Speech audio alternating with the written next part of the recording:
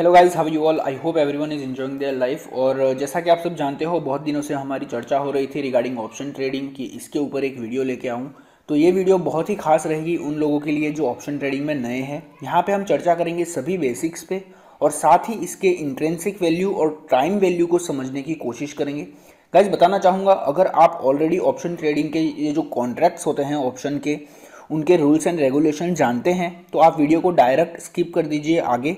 और आगे जो मैंने एक्सप्लेनेशन दी है time value and intrinsic value की, उसको ज़रूर समझ लीजिएगा।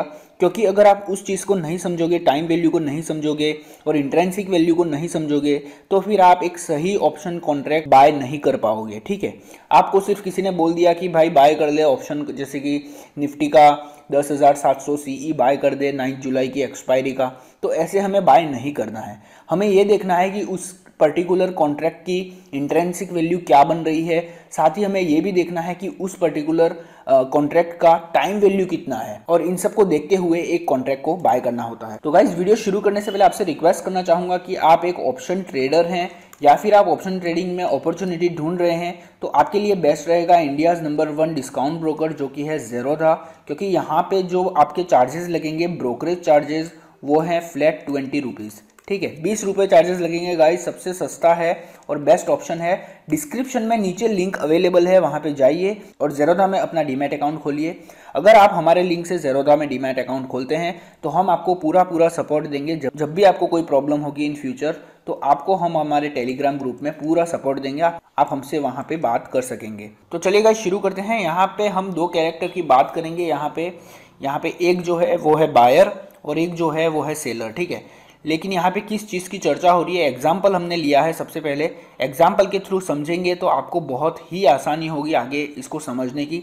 यहाँ पे एक लैंड है जिसको इस भाई साहब को खरीदना है। ठीक है, ये बायर है और इस लैंड का जो ऑनर है वो ये है। ठीक है, मैंने यहाँ पे आप देख सकते हैं दोनों डिफरेंट कैरेक्टर लिए हैं ताकि आप इनको समझ पाए कि सेलर कौन है और बायर कौन है।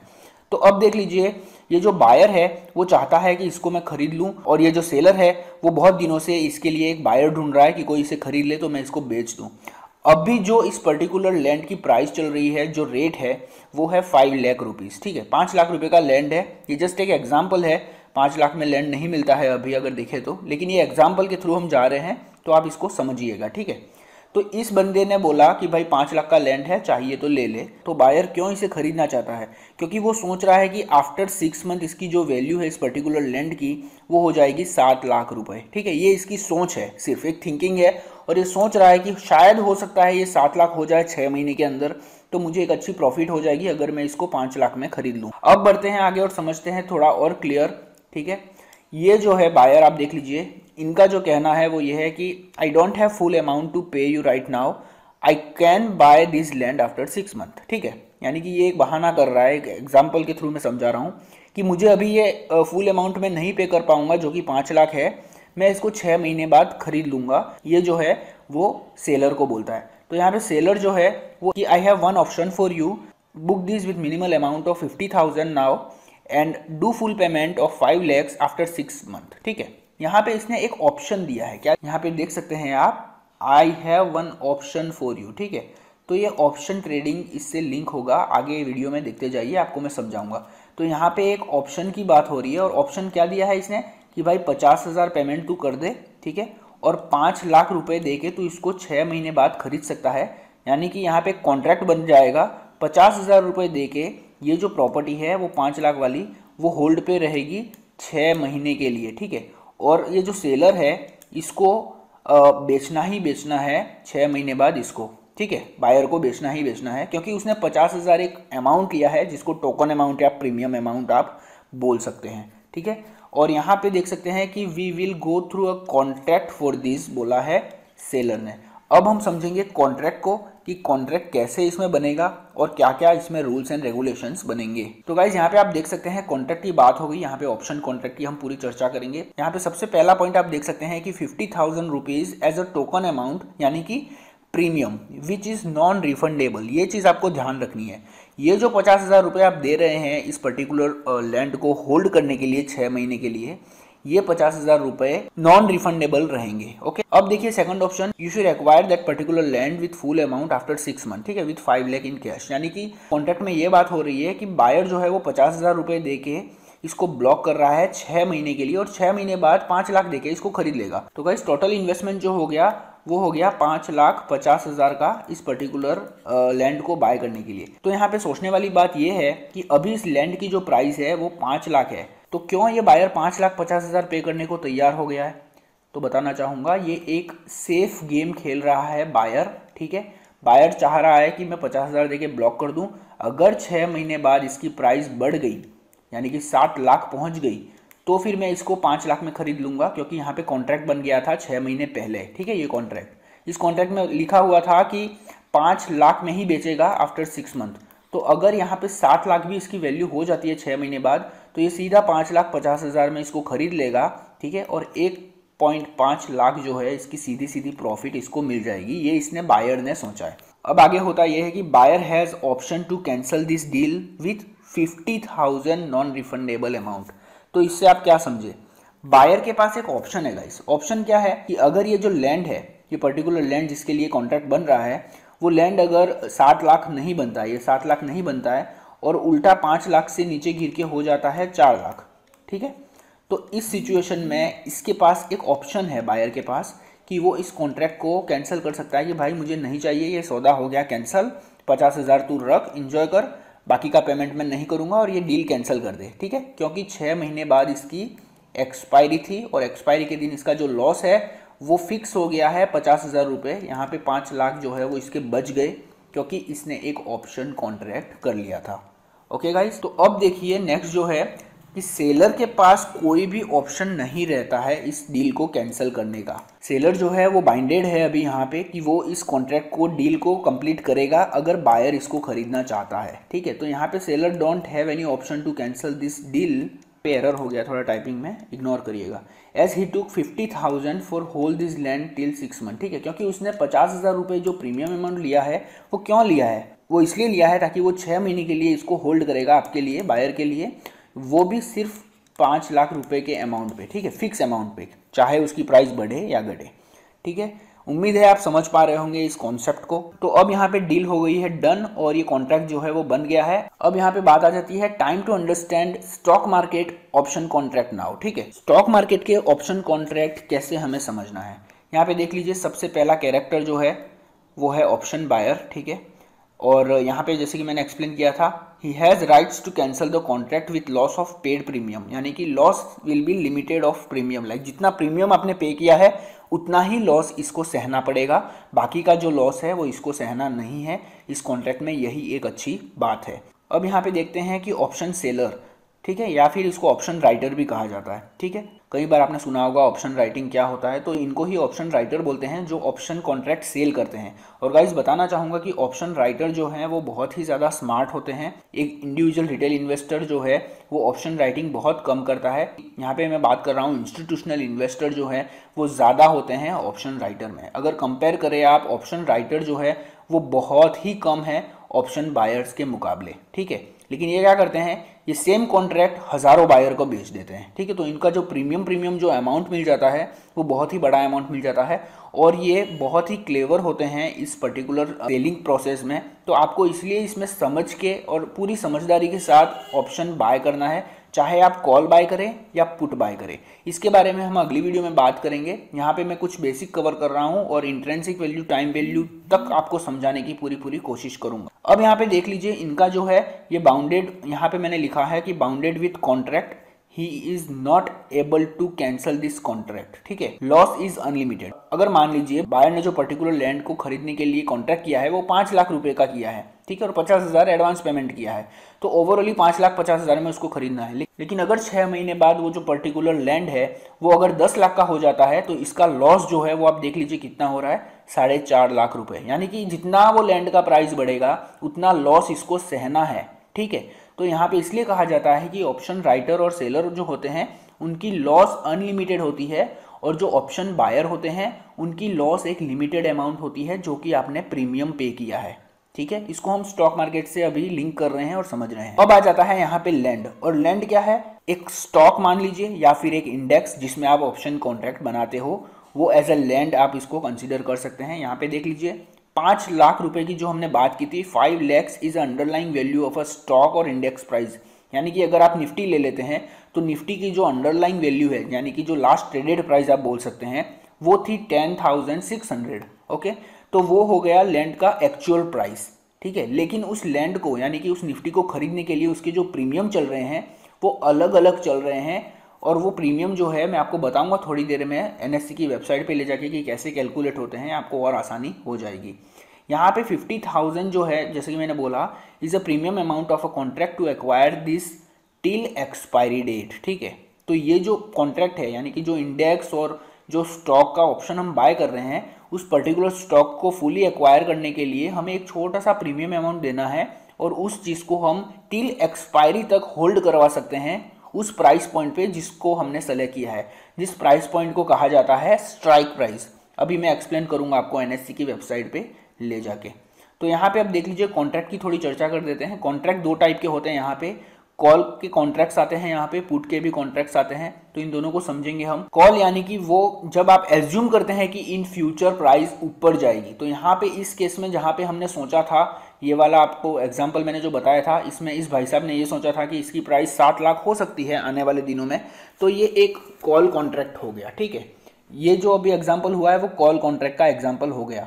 अब अगर यहाँ पे ये सोचता कि भाई इस पर्टिकुलर लैंड की प्राइस गिरेगी, तो ये उसको सस्ते में बाय करने का एक कॉन्ट्रैक्ट बना था। ठीक है, यानी कि 2 लाख पे एक कॉन्ट्रैक्ट बना था और इसके साथ डील करता, तो तब ये पुट ऑप्शन का एक कॉन्ट्रैक्ट बन जाता। उम्मीद है आप समझ पा रहे होंगे। यहाँ पे मैंने लिखा है similarly put is something when you expect it go opposite to downwards. ठीक है, तो जब ये कोई चीज़ नीचे जाती है तो तब अगर आप कॉन्ट्रैक्ट लेते हो नीचे जाने के सौदे पे कि मैं सोच रहा हूँ आने वाले एक्सपायरी तक ये प्राइस जो है वो नीचे गिरेगी, तो आपको बाय करना है पुट। ठीक है, यहाँ पे सिर्फ बाय होगा, कॉल बाय और पुट बाय। ठीक है, सेल जो है वो ये लोग करेंगे। ठीक है, ऑप्शन राइटर। तो हमें सबसे पहले फोकस करना है कि ऑप्शन बाइंग कॉन्सेप्ट क्या है, फिर हम कभी बात कर लेंगे इसके बारे में भी। ओके गाइज, तो गाइज मैं लेके आ गया हूँ आपको एनएससी की वेबसाइट पे, और यहाँ पे मैं आपको बताऊंगा कि कैसे हमें इनको समझना है एक स्टॉक मार्केट के व्यू से इस एग्जांपल को। तो यहाँ पे आपको इक्विटी डेरिवेटिव सेलेक्ट कर देना है, और यहाँ पे अभी एग्जांपल के लिए हम इंडेक्स ले लेते हैं। अगर आप चाहें तो स्टॉक्स में भी ऑप्शन बाय सेल कर सकते हैं। यहाँ पे मैं निफ्टी 50 ले लूँगा, जिसको समझाना मेरे लिए बहुत ही इजी रहेगा। तो यहाँ पे आप देख सकते हैं पूरी डिटेल आपके सामने है। हमको सीधे जाना है ऑप्शन चेन पे, और यहाँ पे मैं आपको समझाने की कोशिश करूँगा। तो आ गए हैं ऑप्शन चेन पे, और यहाँ पे 2-3 इंपॉर्टेंट बातें मैं आपके साथ करना चाहूँगा। गाइस, सबसे पहली बात ये कि यहाँ पे आपको दिख रहा होगा, ये देख लीजिए, अंडरलाइंग इंडेक्स। ठीक है, अंडरलाइंग इंडेक्स क्या है, यानी कि उसकी जो वैल्यू है अभी जो लास्ट ट्रेडेड प्राइस है वो है 10,607 रुपये। ठीक है, और ये जुलाई 3 की डेट यहाँ पे लिखी हुई है। और यहाँ पे जो हम ये चेन देख रहे हैं डेटा पूरे, वो 9 जुलाई 2020 की एक्सपायरी के हैं। ठीक है, यानी कि 9 जुलाई अभी आने वाला है, उसकी एक्सपायरी जो है वो यहाँ पे आपको देखने को मिल जाएगी।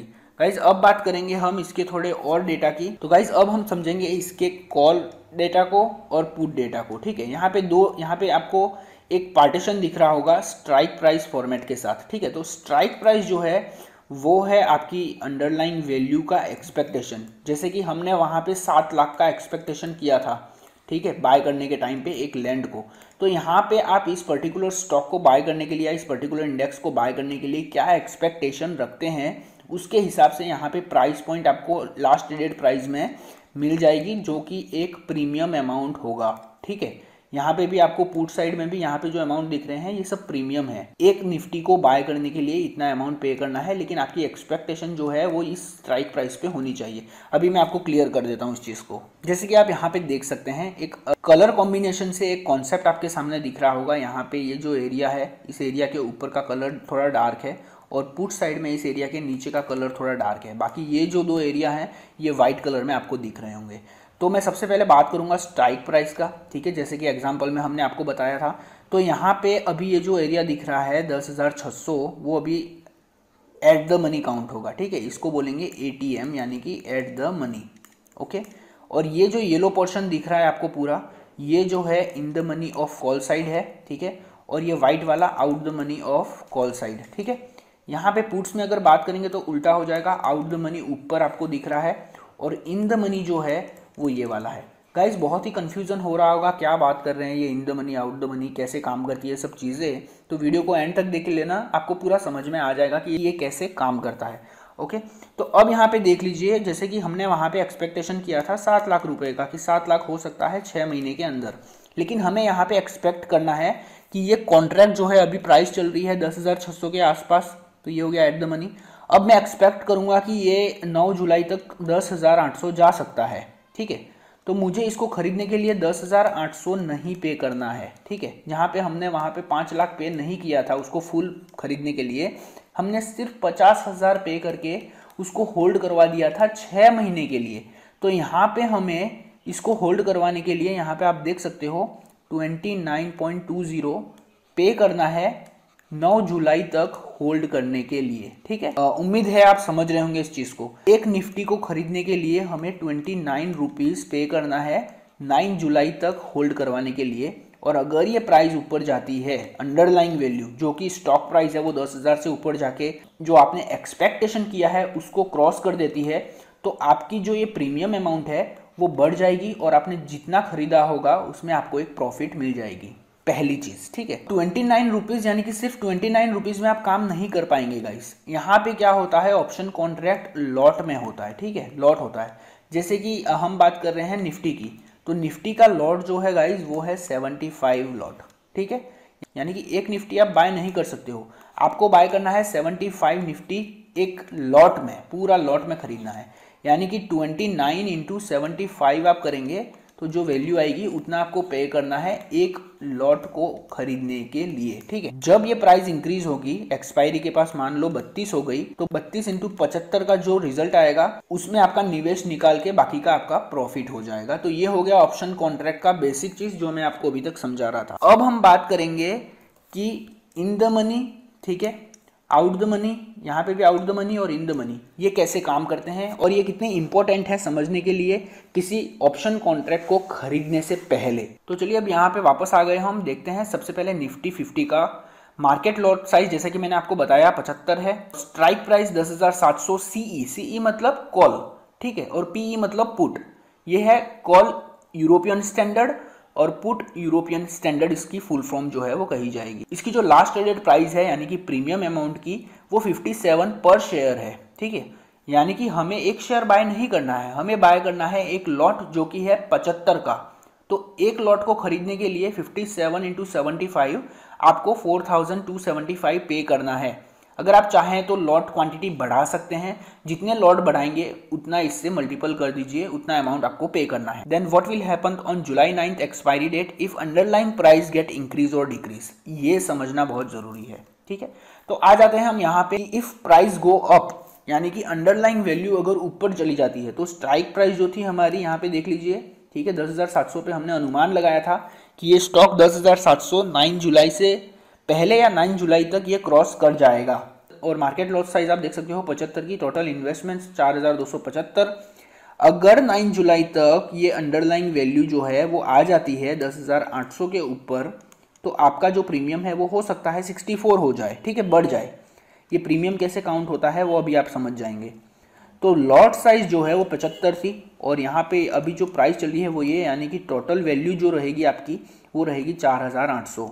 उसका मतलब ये हुआ कि आपका जो टोटल इन्वेस्टमेंट था वो 4,275 था, यानी कि टोटल प्रॉफिट जो है वो 4,275 माइनस 4,800, यानी कि 525 रुपये जो है आपकी प्रॉफिट है सीधी सीधी। ओके, ये हमने बात की थी एक लॉट पे, सिर्फ एक लॉट पे। अब हम बात कर लेते हैं कि if you traded in 15 lots then your profit will be 7,875, ठीक है। तो ये समझना है मेन। ओके, 7,857 15 लॉट पे तुमने प्रॉफिट बुक किया।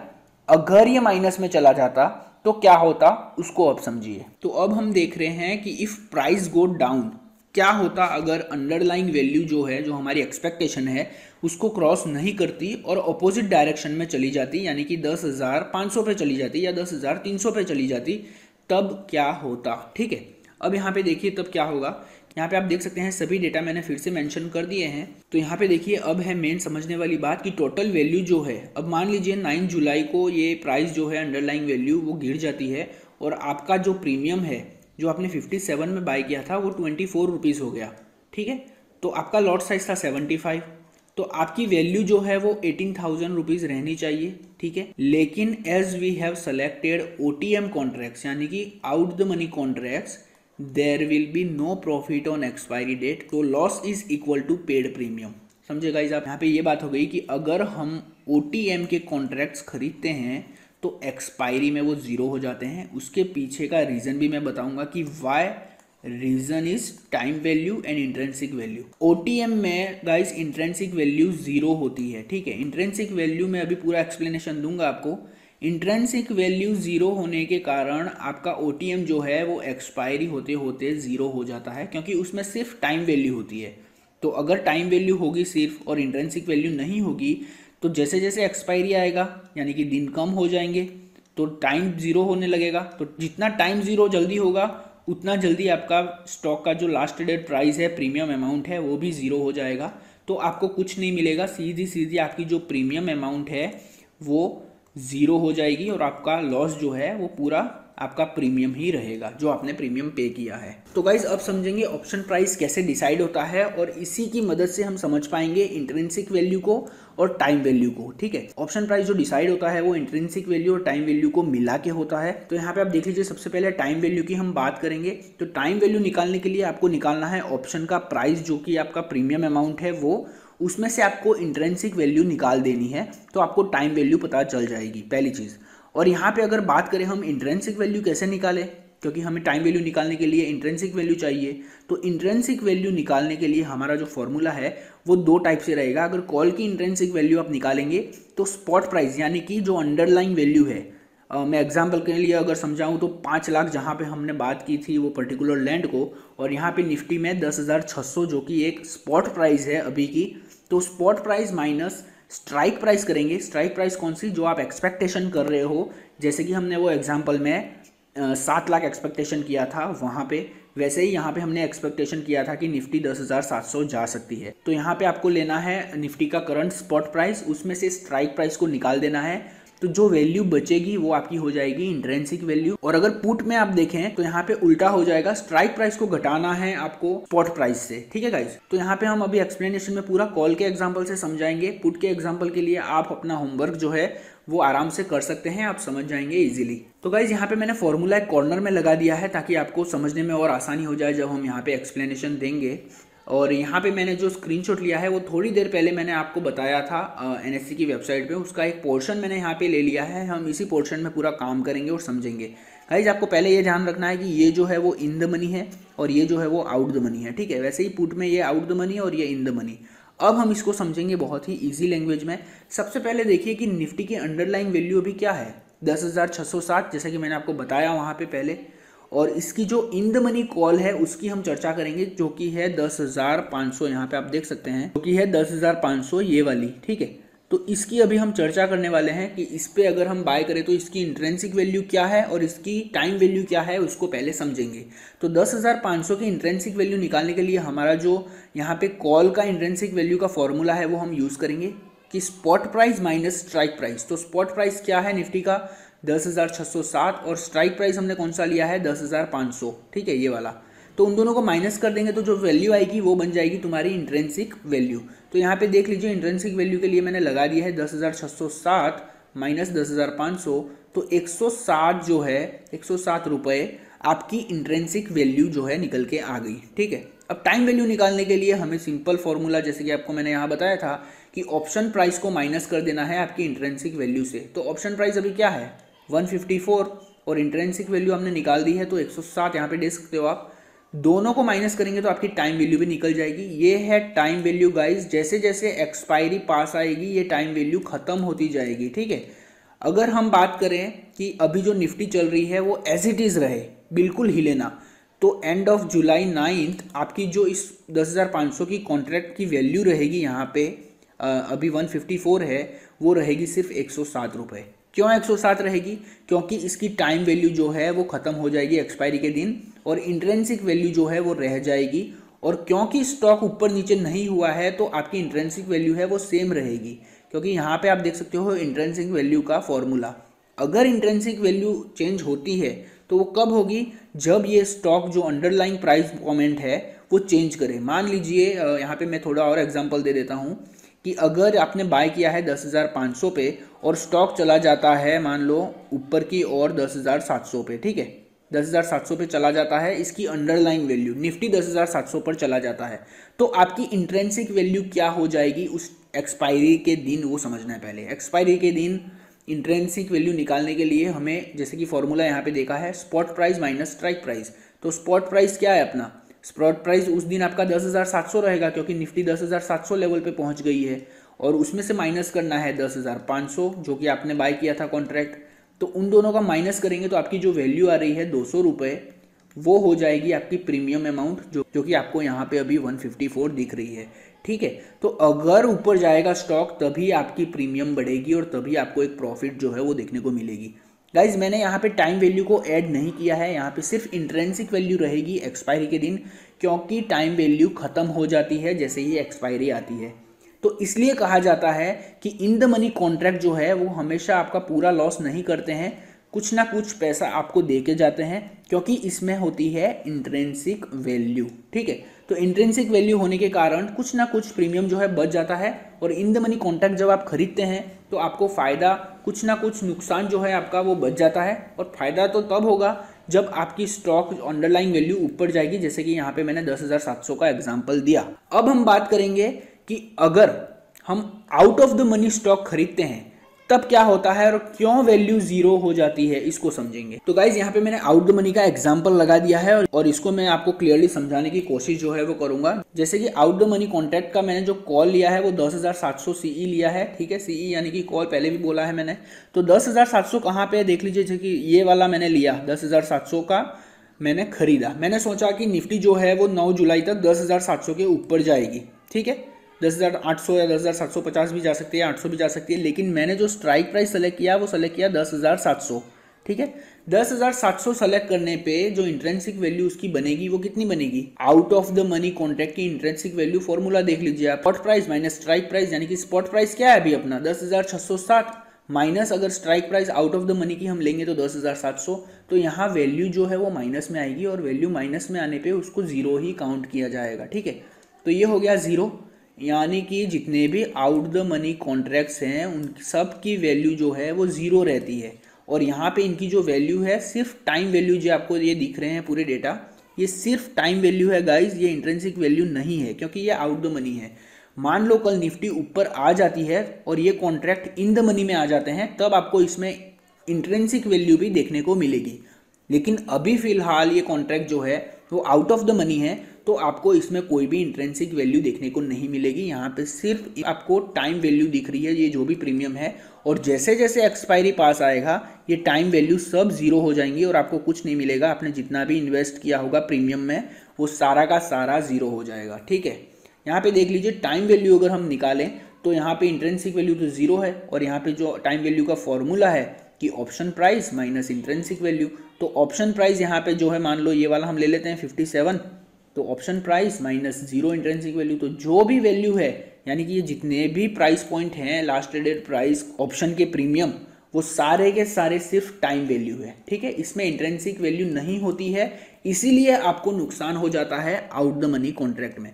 गाइस मैं इसलिए बोलता हूं अगर आप आउट द मनी कॉन्ट्रैक्ट खरीदते हैं तो आप शुरुआती दौर में खरीदिए जब कॉन्ट्रैक्ट बनना चालू होते हैं। जब एक्सपायरी के पास आ जाते हो तब आउट द मनी में पैसा नहीं लगाना है। क्यों?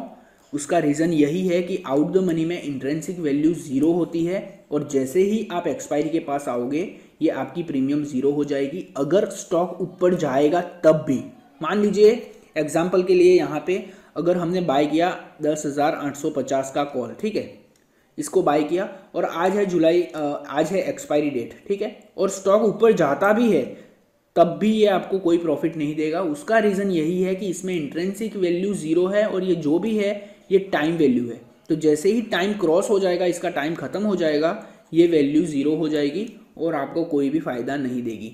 इसलिए लोग जो है इन द मनी में ज़्यादा निवेश करते हैं, आउट द मनी में भी करते हैं, लेकिन बहुत ही ज़्यादा रिसर्च और एनालाइजेशन के बाद। उम्मीद है आप इस सब चीज़ों को समझ पा रहे होंगे और in the money out the money contracts को समझ गए होंगे, साथ ही टाइम वैल्यू और इंट्रिंसिक वैल्यू को भी समझ गए होंगे। मैंने यहाँ पे आपको बेसिक समझाया और उसके बाद इसके कुछ फंडामेंटल्स क्लियर किए हैं आपके साथ, ताकि आप कभी भी कॉन्ट्रैक्ट्स कोई बाय करें तो आप पहले इन सब चीज़ों को देख लें, उसके बाद उसमें एंट्री लें। और साथ ही गाइस बताना चाहूँगा कि जो हमारा पेड ग्रुप है वहाँ पे हम ऑप्शन कॉल भी चालू करेंगे, और जैसे कि मैंने एक्सप्लेनेशन दिया है ये सब आपको समझदारी के साथ ही कॉल देने की कोशिश करेंगे, ठीक है। और आपको कोई भी डाउट आता है इस वीडियो को लेके तो नीचे कमेंट्स करें गाइस, और नेक्स्ट वीडियो में हम कुछ और चर्चा करेंगे ऑप्शन ट्रेडिंग की। अभी जो है फिलहाल टेक्निकल एनालिसिस की भी सीरीज चल रही है तो उस पर भी काम करना है गाइस। बताना चाहूँगा अगर आपने अभी तक टेलीग्राम ज्वाइन नहीं किया है हमारा ग्रुप, तो वहाँ पे आप ज्वाइन कर सकते हैं। आप हमें ट्विटर पे भी फॉलो कर सकते हैं, वहाँ पे भी हम अपडेट्स देते रहते हैं। और चैनल पे नए हैं तो इसको सब्सक्राइब जरूर कर दें, और अगर इस वीडियो से कुछ भी सीखे हों तो इस वीडियो को एक लाइक जरूर दे देना गाइस, ताकि हमें और भी नई वीडियो अपलोड करने का प्रोत्साहन जो है वो मिलता रहे। चलिए गाइस, मिलते हैं इसी के साथ किसी और नई वीडियो में। तब तक के लिए अपना ध्यान रखें। Love you all, take care, bye bye.